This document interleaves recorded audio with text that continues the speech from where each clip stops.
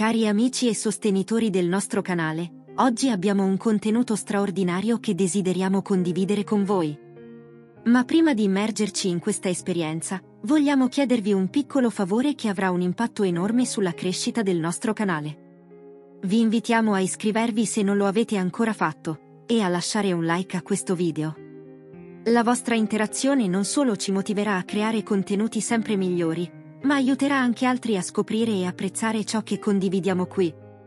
Ogni iscrizione e ogni like sono come un segno di sostegno che ci spinge a continuare questo viaggio insieme. Siamo grati di avere una community così incredibile, e con il vostro aiuto possiamo far crescere questo spazio di condivisione e apprendimento. Quindi, vi preghiamo di dedicare un momento per iscrivervi, lasciare un like e attivare le notifiche per non perdere i nostri futuri contenuti. Grazie di cuore per essere qui e per il vostro continuo supporto. Ora, senza ulteriori indugi, immergiamoci insieme in questa straordinaria esperienza. Onorevoli ospiti, amici devoti alla ricerca interiore, è un onore per me rivolgermi a voi in questo momento di condivisione e contemplazione. Oggi, voglio parlarvi di un viaggio straordinario, un viaggio verso l'autostima e la consapevolezza attraverso la lente preziosa della filosofia Zen. In un mondo che spesso ci sfida con le sue asperità e le sue incertezze, è fondamentale coltivare un senso profondo di autostima per affrontare le sfide quotidiane con grazia e determinazione. La filosofia Zen ci offre un sentiero illuminante per scoprire la nostra autenticità, nutrire il nostro spirito e radicare la nostra autostima in terre fertili. Iniziamo questo viaggio esaminando il concetto di autostima nel contesto Zen. L'autostima, in questo contesto, non è basata su egoismo o narcisismo, ma piuttosto sulla consapevolezza profonda della nostra connessione con il mondo. È l'arte di riconoscere il proprio valore intrinseco, senza confronti o giudizi esterni. La pratica dell'autostima Zen inizia con l'ascolto interiore. Sediamoci in silenzio, lasciando che la mente si calmi come le acque di uno specchio d'acqua immobile. In questo silenzio, iniziamo a percepire la voce interiore che spesso soffoca sotto il rumore del mondo esterno. È in questo spazio di silenzio che la nostra autostima autentica può iniziare a fiorire. Osserviamo il flusso dei nostri pensieri senza giudizio. Accettiamo le nostre imperfezioni come parte integrante della nostra umanità. Nella pratica Zen, impariamo che l'autostima non deriva dalla perfezione, ma dalla comprensione compassionevole di noi stessi. Accogliamo il nostro essere con la stessa gentilezza con cui accogliamo un vecchio amico. Il prossimo passo è abbracciare la nostra unicità. Ognuno di noi è un fiore raro nel giardino dell'esistenza, con colori e sfumature uniche. La filosofia Zen ci insegna a onorare la nostra diversità, a celebrare la nostra individualità senza cercare l'approvazione esterna.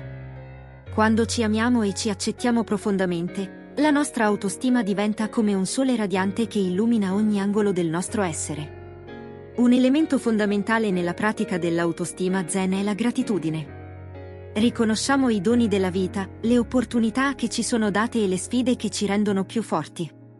Nella gratitudine, troviamo un terreno fertile per far crescere la nostra autostima. Nonostante le tempeste che possano attraversare la nostra vita, siamo radicati nella consapevolezza che ogni momento è un'opportunità per imparare e crescere. La consapevolezza è la chiave per mantenere viva la nostra autostima. Nel momento presente, troviamo la forza di lasciare andare il passato e di non farsi schiacciare dall'ansia per il futuro. Nella pratica della mindfulness, impariamo a essere pienamente presenti, ad apprezzare ogni respiro e ad abbracciare la bellezza della vita che si svela in ogni istante. La compassione, un pilastro della filosofia Zen, è un elemento cruciale nella costruzione dell'autostima. Estendiamo la nostra compassione non solo agli altri, ma anche a noi stessi. Quando commettiamo errori, anziché giudicarci con severità, ci avvolgiamo con la dolcezza della comprensione. La compassione è il nutrimento che sostiene la crescita della nostra autostima. Nella pratica dell'autostima Zen, impariamo anche l'importanza del distacco. Non si tratta di sfuggire alle emozioni, ma piuttosto di osservarle con distanza e saggezza. Non siamo le nostre emozioni, siamo gli osservatori consapevoli di esse. Questo distacco ci permette di navigare attraverso le sfide con serenità e di mantenere salda la nostra autostima anche nei momenti più difficili. Infine, riflettiamo sulla connessione intrinseca tra autostima e amore.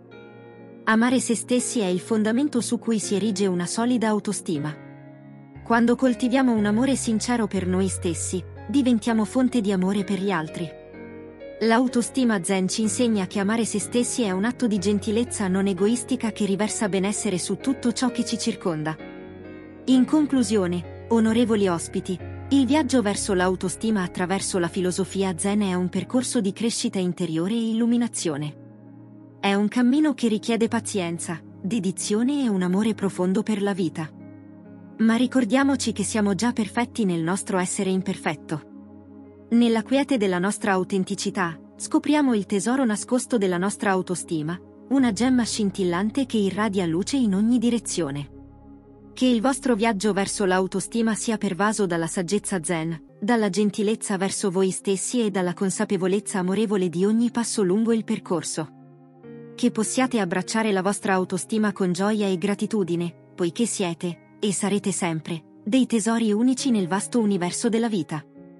Nel cuore di questo viaggio spirituale, vorrei concludere con un invito appassionato a sostenere la fiamma della vostra autostima con determinazione e amore. Siamo come fiori nel giardino della vita, e ogni petalo è una testimonianza della nostra bellezza unica.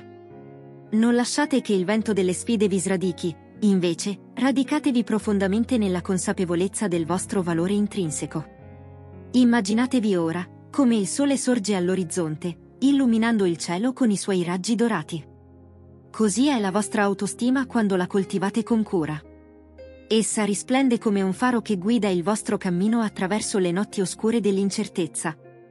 Abbracciate la luce che è già dentro di voi e permettete che essa irraditi, creando un bagliore caldo che ispira gli altri a fare altrettanto. Ogni passo che compiamo sulla via dell'autostima è un passo verso la libertà interiore. Liberatevi dalle catene dell'autocritica e del dubbio, perché siete degni di amore, di gioia e di successo. Confiare in se stessi è come navigare su acque serene, anche quando le tempeste si scatenano, la vostra autostima sarà la vostra ancora, mantenendovi saldi nel cuore della tempesta. E ora, vi condivido un antico racconto zen che riflette la profondità di questa lezione. Si tratta di un giovane monaco che, durante la sua meditazione in riva al fiume, cercava la saggezza. Un anziano monaco, vedendo il suo sforzo, gli chiese cosa stesse cercando. Il giovane disse: cerco la via per liberarmi dalle catene della mia mente, per trovare la pace interiore. L'anziano sorrise e disse: immagina di essere un pesce nel fiume che cerca l'acqua. Cosa cerchi? Il giovane, confuso, rispose: cerco l'acqua, ma sono già nell'acqua. L'anziano disse saggiamente: esattamente. La saggezza e la pace che cerchi sono già dentro di te. Devi solo diventare consapevole di ciò che è sempre stato presente. Amici, questo racconto ci insegna che ciò che cerchiamo spesso è più vicino di quanto pensiamo. La vostra autostima è già presente in voi, come l'acqua che circonda il pesce. Aprite il vostro cuore e la vostra mente a questa consapevolezza, e troverete un tesoro inestimabile che vi accompagnerà per tutta la vita. In questo momento di riflessione, vi invito a toccare il vostro cuore e sentire il battito che connette tutti noi. Siamo legati dalla ricerca comune di amore, comprensione e autostima. Siate testimoni della vostra luce interiore e lasciate che essa risplenda nel mondo, ispirando coloro che vi circondano. Nel concludere, vi auguro un cammino illuminato verso una profonda consapevolezza di voi stessi, un amore incondizionato per la vostra unicità e un'autostima che cresce come un giardino in fiore. E così, amici e amiche, arriviamo alla fine di questo viaggio condiviso. Speriamo che il contenuto vi abbia ispirato, vi abbia fatto riflettere e vi abbia regalato un momento di crescita personale. Prima di salutarci, vogliamo chiedervi un gesto che fa la differenza: iscrivetevi al nostro canale, lasciate un like se avete apprezzato ciò che avete visto. Condividete questo video con chi pensate possa trarne beneficio e lasciateci un commento con le vostre riflessioni. Il vostro sostegno è fondamentale per la crescita di questa community e per il canale. Ogni iscrizione è come un nuovo capitolo nella nostra storia condivisa, e ogni like è un incoraggiamento prezioso. Condividere il video permette di diffondere le idee e gli insegnamenti che abbiamo con voi, e i vostri commenti sono come piccole gemme di interazione che arricchiscono la nostra connessione. Vi chiediamo di essere parte attiva di questa esperienza. Iscrivetevi per non perdere i prossimi contenuti, lasciate un like per farci sapere che apprezzate il nostro impegno, condividete per allargare la nostra famiglia virtuale, e commentate per condividere le vostre storie e pensieri. Grazie di cuore per essere qui, per il vostro tempo e per il vostro sostegno continuo. Con la vostra partecipazione, rendete questo spazio un luogo di crescita e connessione autentica.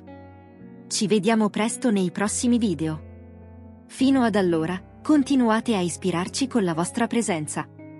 Grazie e a presto!